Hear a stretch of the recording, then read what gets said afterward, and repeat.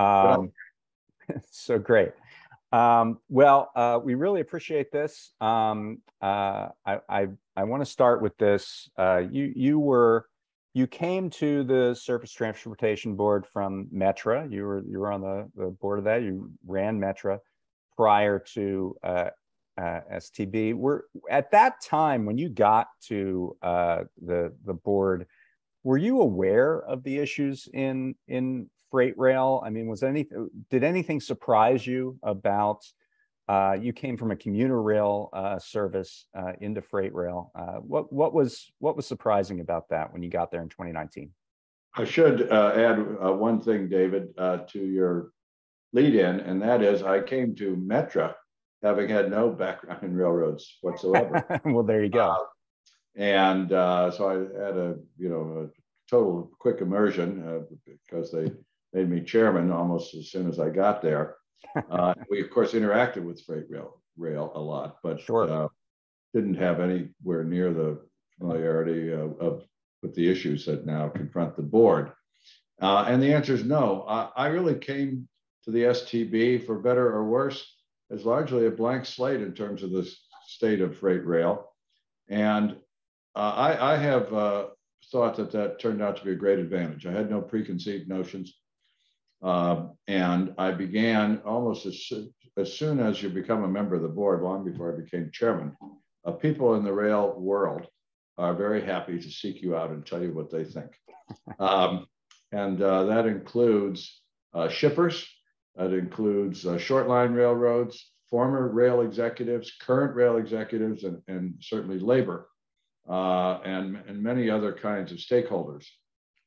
And except from the self-interested freight railroads, a pretty consistent picture started to emerge in 2019 and has only, been exacerbated since then, of a real systemic deterioration in the quality and quantity of freight rail service in this country, which I have reluctantly concluded, particularly over the recent year, is a huge damper on our national economy. But I didn't expect it. I can't say I was surprised because I didn't know what to expect.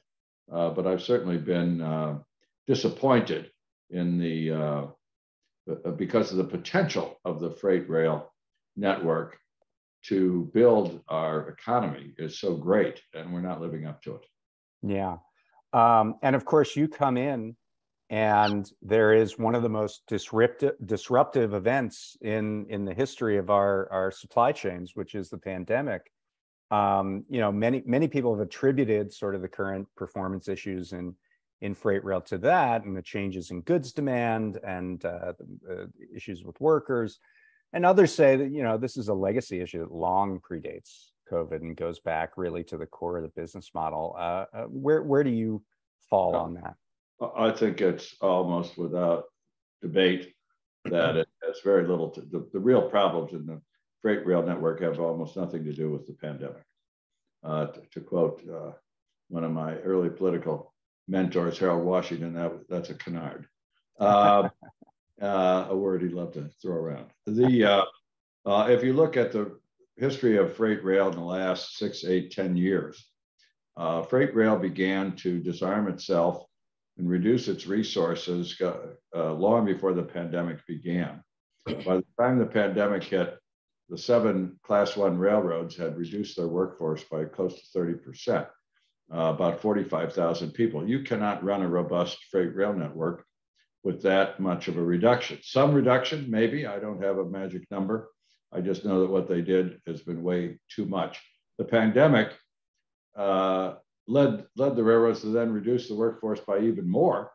And that only has exacerbated the situation. And anybody who knows anything about freight rail, and the people who run the railroads certainly ought to know it, would know that you can't just dump that many workers and then expect to recall them all immediately when you need them. It doesn't work that way. Yes, in the past years, more furloughed workers came back. That was a positive experience. But everyone knew the pandemic was something new and unique. And before rushing into dumping more workers, you ought to think about it. And I've said so much to the railroad CEOs, all of whom I meet with from time to time. Right. Rail companies have cut their workforces by, I think, nearly 30% since 2016. And one CEO called for as little as one worker per train. All of them would like to have one worker per train. That's not well, is it fair to sum it up as, we've seen the industry give up resiliency for the sake of efficiency, and what's been the cost of that on efficiency for that matter? Well, the claim is for sake of efficiency. The reason is for sake of profit. The profits have been going through the roof. It's enabled the railroads to spend billions and billions of dollars on stock buybacks and dividends. I don't know if you can hear that, but there is a dog outside my window. I can. Yeah. What kind of dog do you have? don't have a dog, and I'm on the third floor of my house. Oh, so we're very, wow. That's a very robust lunged dog. Yeah. Yeah, I apologize. So they claim it's for efficiency. But if you talk to the people who need rail service, they would tell you in many instances it's not very efficient. Freight service has deteriorated. It got so bad this year we had emergency hearings in April to explore what happened, and we issued directives to the 4 large U.S. railroads to come up with an improvement plan to try to restore service. So I don't think the cutting has ultimately been in the interest of serving efficiency. So we hear this phrase. You mentioned sort of the desire for profits. We hear this phrase, precision scheduled railroading, floated around often by investors in these companies. To what extent is that driving the conversation, driving the situation that we face here? This desire to please really the investor class? Well, two things. First of all, and I'll deal with that point directly, but I rarely condemn PSR by name for a few reasons. One is I don't know what it is. It's different at every railroad, and every time you ask somebody to explain it, you get a different explanation. There's some elements of efficiency that seem to go along with what a number of the railroads have done in their so-called implementation. But it has really been an excuse, a vehicle for cutting workers, much more so than for achieving efficiencies. It looks efficient on paper in some cases, but when you really get down to it, it has not improved service for many sectors of the economy. For some, it has. Clearly, the Wall Street investment firms, the hedge funds, and other large investors that have taken major positions with the Class 1 railroads are driving this, but nobody should assume that it's some kind of an outside force. The chief executives and their teams are all stockholders, so they're all in this together. And the cutting of the workers has driven up stock prices tremendously and allowed for these buybacks and dividends. So they're all getting rich from this. That's what's driving it. I don't think it's much of a mystery. Yeah. Great. By the way, I think we'd all probably do the same if we were sitting in their chairs. You had a chance to get rich legally, you'd probably do it. I would probably do it, but that doesn't mean it's good for the public or good public policy or consistent with our statutes. Sure. I mean, supply and demand dictates you cut capacity and you end up getting to pay more for your service. 100%. So at the time of the Staggers Act in 1980, there were 40 Class 1 railroads. And today there are 7, and a pending merger would take us to 6. In the US, there are by and large 2 railroads serving the East Coast and 2 serving the West Coast. Would you say there's a concentration problem in freight rail, and is that driving the capacity reductions? Well, there certainly is a concentration problem, and I don't know if it's driving it, but it permits it, because there are many, many places in the country where, as a practical matter, rail customers do not have a choice. They are limited to one railroad. And so as bad as service may get or as high as prices may rise, the customers don't have an option. So they stick with the railroad. I mean, large shippers of grain, chemicals, oil, other large industrial products really cannot move those products by truck. Some people can move by truck, but we don't want that. We don't want, it takes 4 semis to equal 1 rail car. So all the traffic that's not moving on rails is worsening our environment and burning more fuel relating to the oil shortage and diesel prices. And it's greatly increasing deterioration of the highways. So the fact that there are basically, as you accurately described it, 2 railroads on each side of the country. And by the way, they overlap in some places, but in many places, they really sort of divide the country up into quarters. Mm. And they're happy to be monopolistic operators inside those geographies.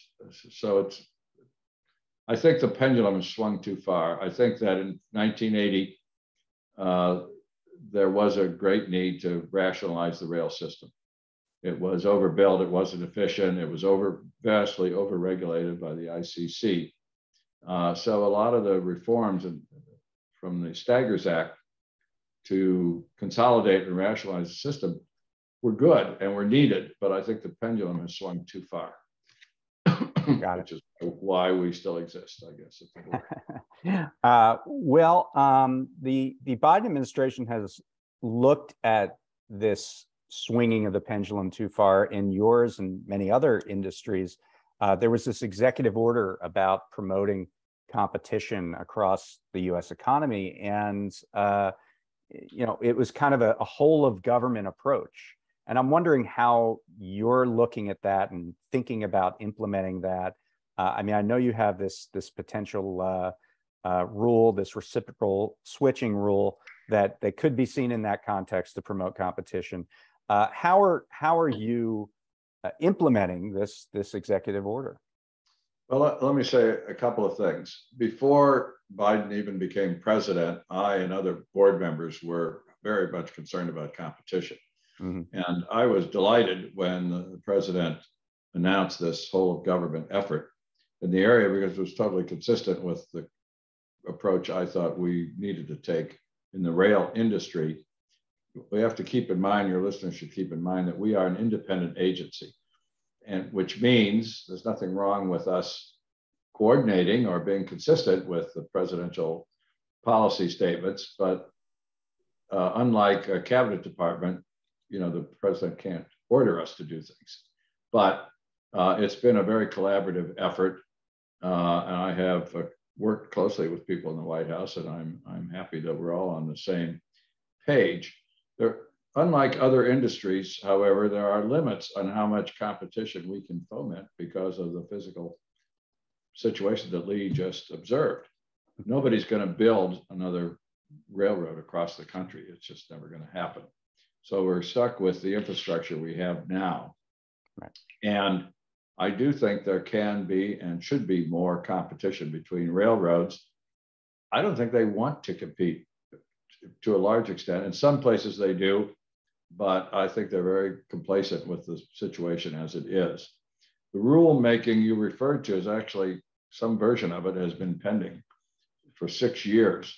It's generally referred to as reciprocal switching. The idea behind the rule is where a rail customer, a shipper, is served by one railroad, but one of the other railroads is within striking distance, and the serving railroad could deliver that person's freight to the competing railroad for a fee, then the shipper would have a choice. There could be competition between the 2 railroads.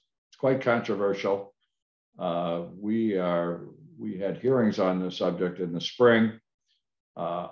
It's a high priority of mine to try to move forward with the concept.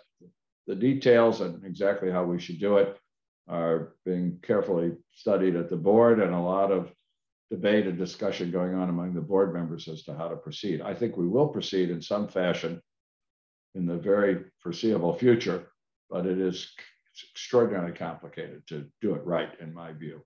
And it will, I think, if we can figure out the right way to enact a rule that would allow competition, I think that will improve the situation for some shippers, but it'll be a limited number of shippers. You can't, that rule will not bring competition to the entire country, just not physically possible.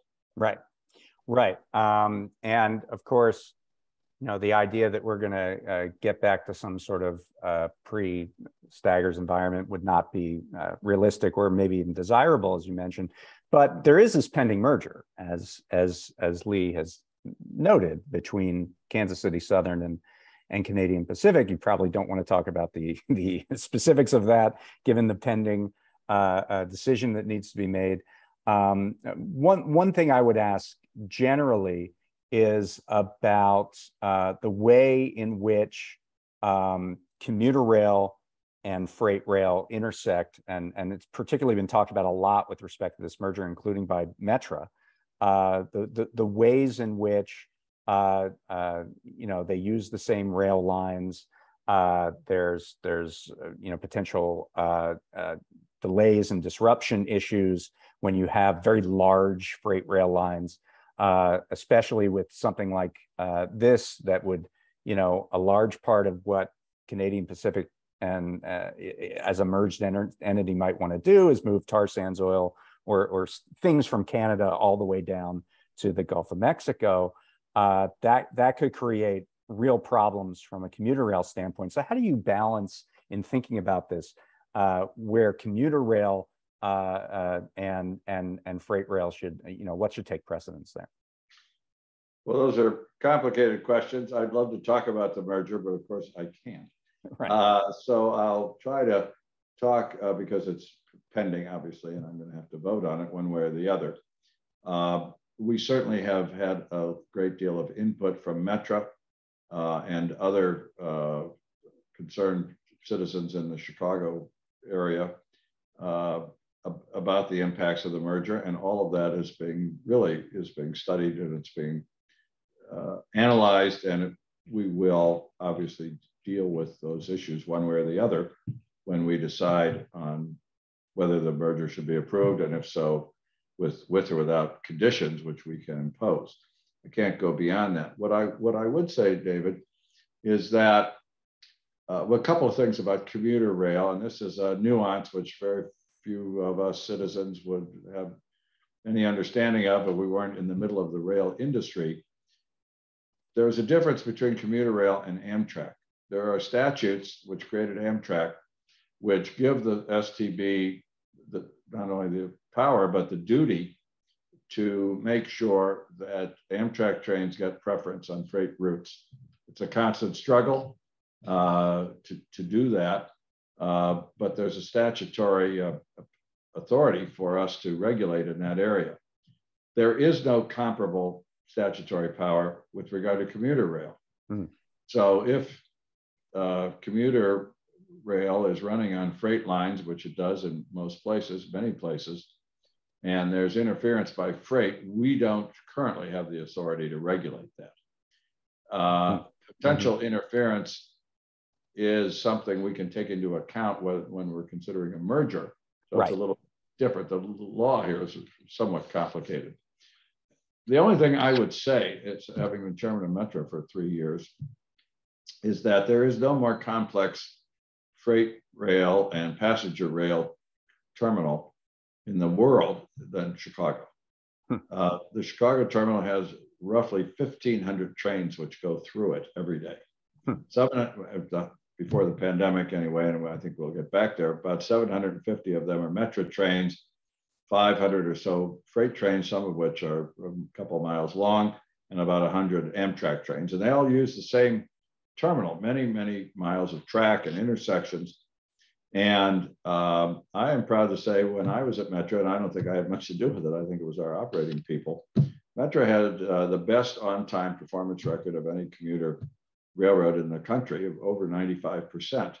A couple of lines had some a little bit less, but nobody went below 90.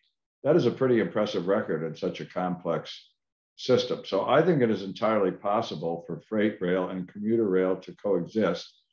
There has to be a constructive attitude, a lack of selfishness on the part of the freight railroads, It seemed to work quite well. I think it was as much cultural as anything else, and I didn't create it. I was just there temporarily. But it worked pretty well. And whatever the outcome of this merger is, I would expect that kind of cooperation to continue. But it's not like on some Amtrak routes where the on-time performance is not anywhere near 90% or even 80%, often because of freight rail interference. That just didn't happen with Metra. And I don't think it happens with commuter rail and other major metropolitan areas very much either. Mm-hmm. So there's a difference. Yeah, great. Just Thanks. On Chicago, I wonder, have you ever read the historian Bill Cronin's book, Nature's Metropolis? It's a really fabulous history of Chicago arising around lumber, meat, and grain trade, and the rail industry and that, and the origin of like financial futures markets in grain shipping from Chicago. So I really recommend it. But well, let me say one thing about that. I observed when I was at Metra, and I actually made this observation again recently, after learning and studying what the Chicago rail terminal looks like, if you actually looked at it from the air. The conclusion is that if you were really starting again from prairie, you would never design a rail system to look like it does today. But it sort of grew up helter-skelter for all the reasons you just enumerated, Lee. And nobody was sort of overseeing the development. Railroads just put tracks down wherever they could to make the most money. And now we have this very jumbled system, but it works to some degree. It doesn't always actually work for freight as much as it does for commuter. And there is a project now going on in Chicago. It has been going on for 20 years. We just had a groundbreaking a couple of days ago of a part of it called CREATE, which is a consortium of the freight railroads, Metra, Amtrak, and the local government and the federal government, all putting in a substantial billions of dollars to build overpasses and bypasses and straighten out some of the spaghetti bowl that developed over the last 200 years. And these projects are improving the fluidity of the rail system for passenger and freight. So we're trying to remedy some of those problems of the past. But I think the book sounds fascinating, other than my staff who's with me here today constantly dumping huge briefs on my desk for me to read. I'm sure I have time to. There you go. Well, I wonder, so you brought in a lot of shippers to talk about the problems in freight rail that you've been discussing. And it's pretty striking to hear businesses that are not normally big champions of regulation in their own industries saying something needs to be done about standards in freight rail. What's been your takeaway from those meetings? Well, it is an interesting point. Yes, we sort of stand as a fulcrum, the board does, in many cases, between very large businesses. You know, you have the railroads, which are gigantic corporations on one side, and you have shippers like Dow Chemical, Archer Daniels Midland, Cargill, large chemical companies on the other side. But they're all needed to make our economy function.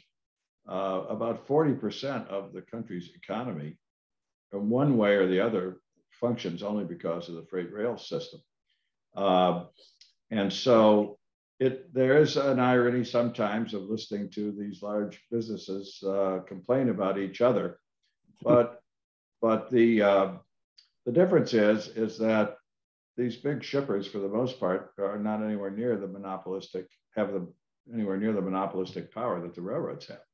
So even a Dow Chemical can be a victim of predatory activity by the railroads, because they often have no choice. And I don't mean to single out Dow. It could be any one of a number of many shippers. The only reason I mentioned Dow is that sometimes when I have been talking to railroads about their monopolistic power, they bring up Dow. They say, Dow is bigger than we are. And I say, yes, but you're the only railroad Dow has. So. Right.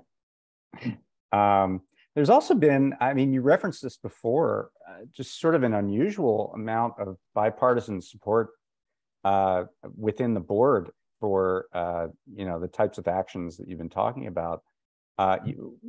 It's particularly around election time. It's very rare to see this level of bipartisan interest in along similar lines.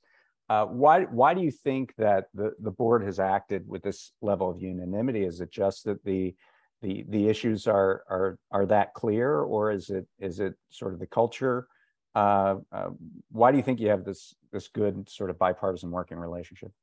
Well, I'm glad you raised it. I think the principal answer is that there are 4 other board members who are really good people. I mean, they're constructive, they're not ideologues, they have their own opinions. Some are more conservative on some issues than others. But I think we're, as a group, very pragmatic.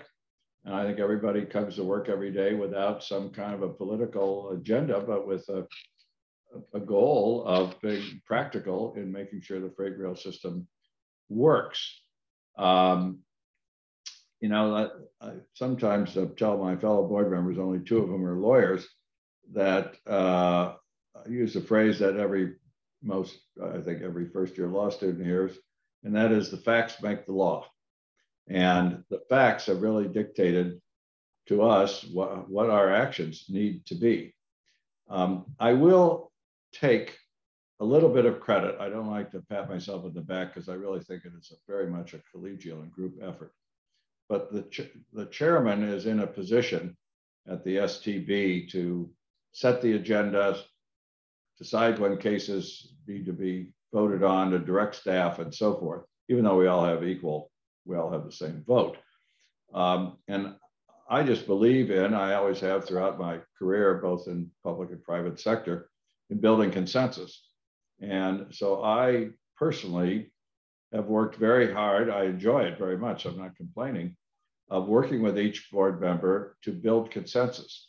And it takes a lot of patience and it takes a lot of respect for each other. And I think, unfortunately, in Washington, we don't always see that. We have people who are power hungry or selfish or whatever the reasons are. And so I try to accommodate everybody's point of view when we're negotiating language in a decision, or even what the outcome of a particular matter should be. I sometimes have given up some positions that I've asserted in order to get a unanimous vote, and I know other board members have too. I think we've all come to value the idea of consensus. And I think it's 2 things, if I could take a moment to say. I think consensus, particularly in the current atmosphere in politics, has a value in and of itself. I mean, after all, that's why we have politics, for competing interests to come together and work things out. That's why the system exists. I also think it's very important in this industry, where the railroads have traditionally, going back to 1887 when the ICC was created because of potential abuses of railroad power, the railroads have always had a tremendous amount of political influence and power in Washington. And I think it is very important, given the problems with the industry, for us to act when we can in unison to say, look, this isn't, we're not doing these things for partisan reasons. We're doing them because the rail industry needs these actions we're taking to be improved. It sends a much more powerful message to the industry to do what we want them to do when we issue these decisions. There won't always be unanimity, but I think it's a value to work for. So I will take some credit as the person who has patience and respect for my board members, but really the credit belongs to them.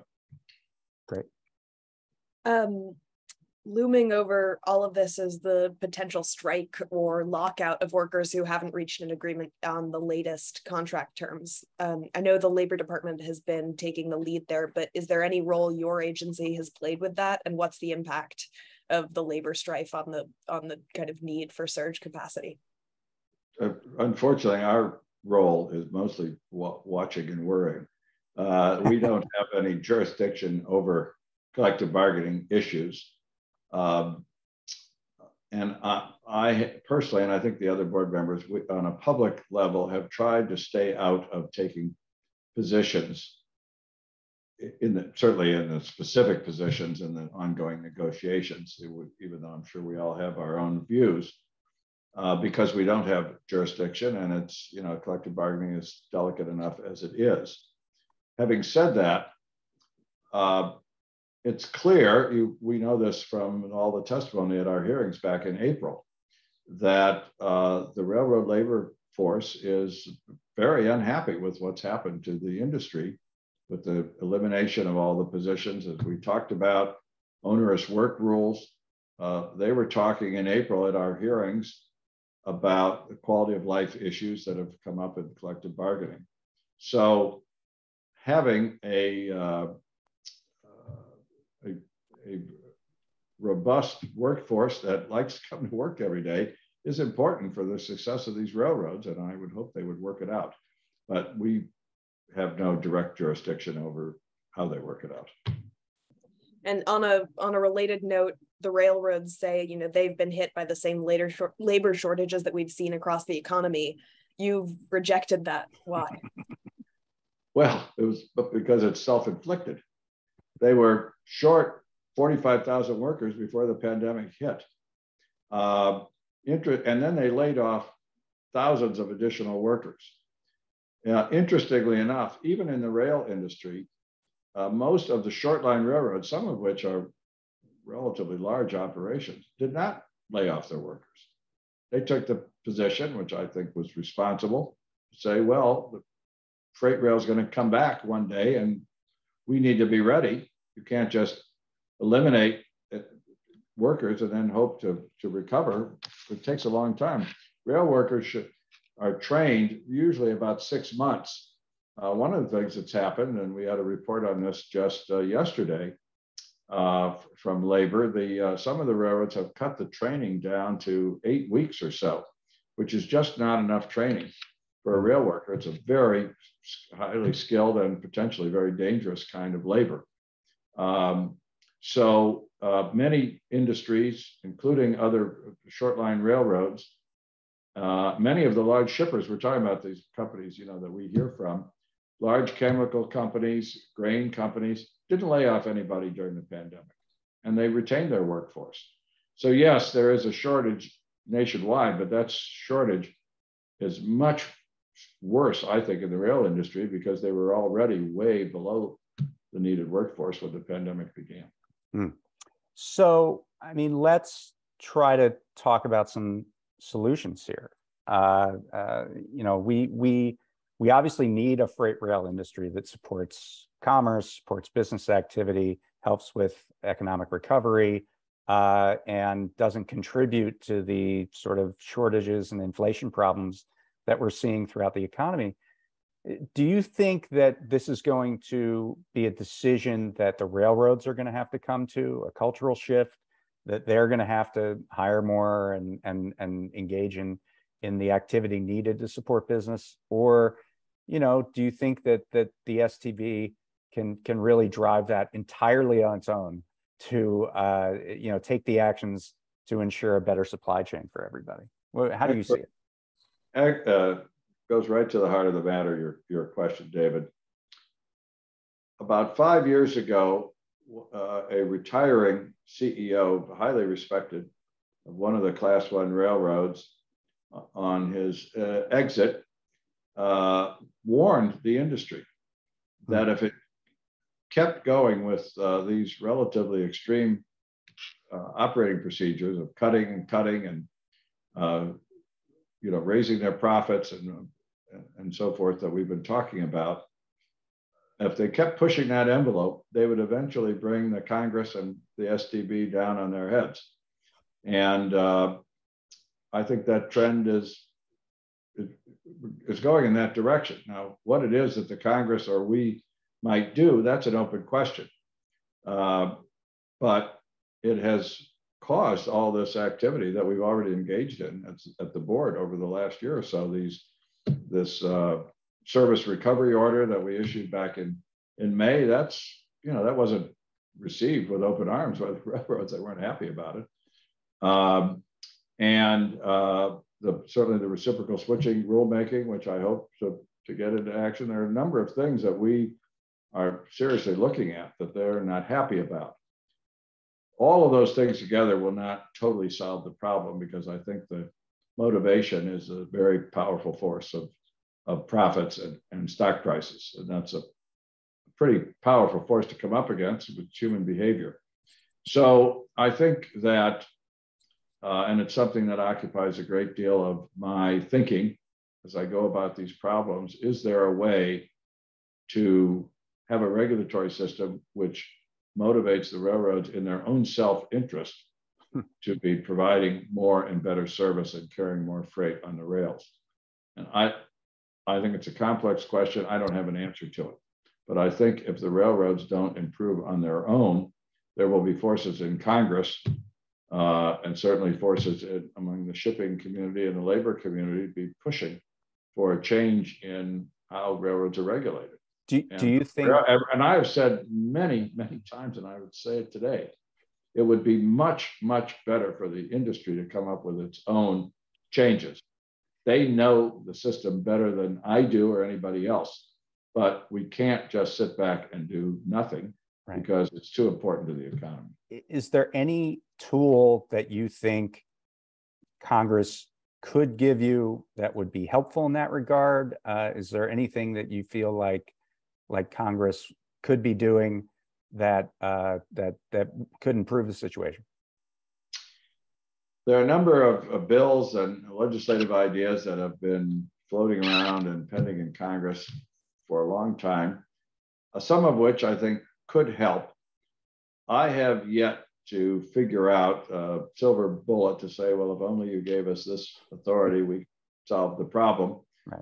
And because it is so complicated, and quite frankly, because it involves a very sophisticated intervention in the world of economics and business, which is not my turf. I have a lot of experts in those areas at the board, fortunately. I have been reluctant to come out and say, here's what Congress should do.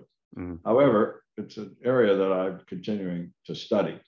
We have unused power. The one area that gets a lot of discussion is the common carrier doctrine, which is ensconced in the statutes. But the statute, and some of your listeners may be familiar with or have heard about the common carrier doctrine. It started in medieval England, really. But as our statute simply says that railroads must provide service on reasonable request. That's it. That's the whole law.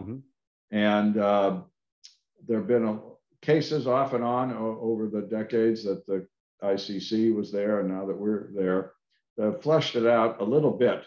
But there is no overarching regulatory scheme to implement the common carrier doctrine. I think the board could do so by regulation, but adopting regulations, as it should be with an administrative agency, is a slow-moving, complex process, because we're in effect making law, and we're doing it at a very unlike Congress, which usually passes broad policy statements, we would be doing it at a very granular level, and you have to make sure you don't, the solution isn't worse than the problem. So it's something that I have not wanted to just rush into, but I think that is an area under existing statute and authority to make regulations. We could perhaps set some better, more concrete standards for rail service, which might be one way of improving the situation, but we haven't done it yet. Yeah, well, great. Martin, thank you so much. This has been really a great education, and I hope our listeners take something from it the way that we did. So I appreciate it. Thanks for being here. Thank you, Mark. My pleasure. Delighted. You're very pertinent questioners. And let me just say one thing that listeners should absorb about the freight rail system, because I'm sure many of them are like me. We know it's there. We don't pay much attention to it. But everything that affects our lives, the price of bread, the price of cars, is all determined ultimately to a large extent by transportation costs, and the success of our economy as a whole rests to a large extent on having a healthy freight rail network. So everybody has a stake in it. It's just complicated to figure out how to advocate for that stake. Absolutely. So, that's why we're here. Thank you. Right. Martin Oberman is the chair of the Surface Transportation Board. All right. Thanks very much. Thank you. Bye-bye.